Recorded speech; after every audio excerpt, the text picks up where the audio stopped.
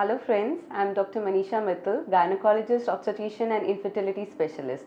आज मैं एक बहुत हॉट टॉपिक के बारे में बात करने वाली हूँ जो कि है पॉलीसिस्टिक ओवरीज। सिर्फ पॉलीसिस्टिक ओवरीज ना कि पॉलीसिस्टिक ओवेरियन सिंड्रोम। इन दोनों में डिफरेंस है। बहुत छोटी लड़कियाँ, यंग फीमेल्स मेरे पास आती हैं टेंशन में कि हमें पॉलीसिस्टिक ओवेरियन सिंड्रोम या डिजीज़ है। इन दोनों में polycystic ovaries and polycystic ovarian syndrome या डिजीज़ में डिफरेंस है। वो क्या डिफरेंस है आज मैं आपको उसके बारे में बताने वाली हूँ। पॉलीसिस्टिक ओवरीज एक नॉर्मल ओवरी जो होती है वो ऐसे दिखती है, जिसमें एक छोटा एग बनता है और with time in a months duration with in 15 days पूरे बड़े साइज़ पे पहुंच जाता है। जब ये पूरे बड़े साइज़ पे पहुंच जाता है तो ये रप्चर करके डीजनरेट करके ख़त्म हो जाता है, जिसको हम कॉर्पस एल्बिकैन कहते हैं। एक पॉलीसिस्टिक ओवरीज ऐसी लगती है।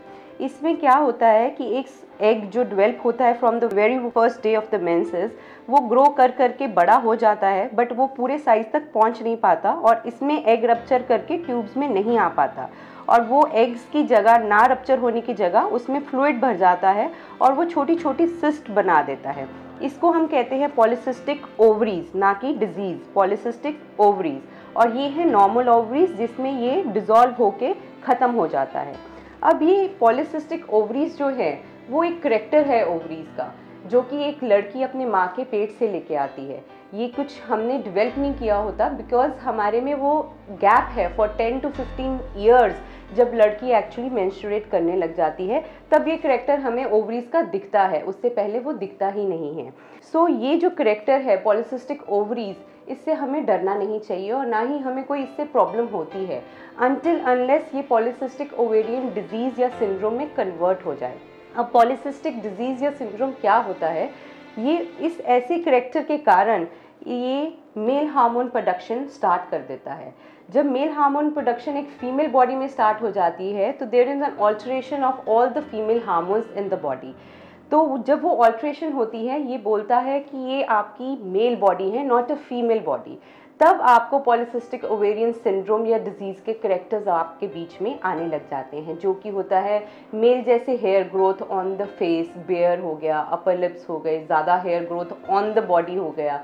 Secondly hair fall, typical head, this kind of hair fall is in the mails. सो वैसी हेयर फॉल होने लग जाती है, एक्ने होने लग जाता है, मेंस्ट्रुअल इरेगुलरिटीज़ होने लग जाती हैं, जाकि या फिर कम मेंसेस या कम ब्लीडिंग होने लग जाती है।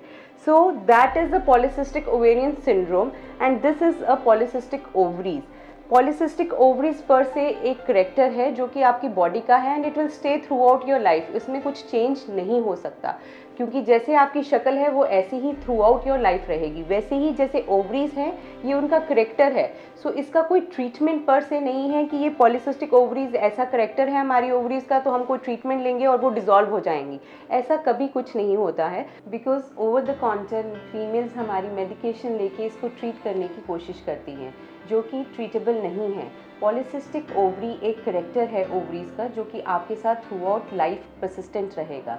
इसका कोई इलाज नहीं है। What we can prevent is polycystic ovarian syndrome और अ डिजीज़। उसको कैसे प्रिवेंट करना है? वो लाइफस्टाइल मॉडिफिकेशन से है। हम अपनी यंग फीमेल्स को एजुकेट कर सकते हैं कि अगर आपकी ओवरीज का ऐसा करैक्टर है, there is nothing to worry about, but हमें अपनी वेट के बारे में स्पेशल ध्यान देना चाहिए, जिसमें अगर वेट गेन ज़्यादा हो जाता है, there is an alteration in the hormones of the females और वो irregular menses, excessive hair growth on the face, acne, hair fall, ये सब चीज़ें करती है, प्लस कई केसेस में इनफर्टिलिटी भी करती है।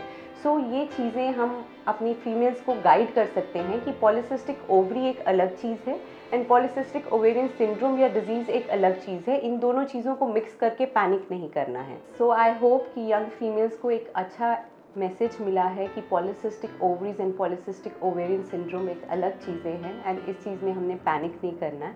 And if you like this video please do share and subscribe. Thank you.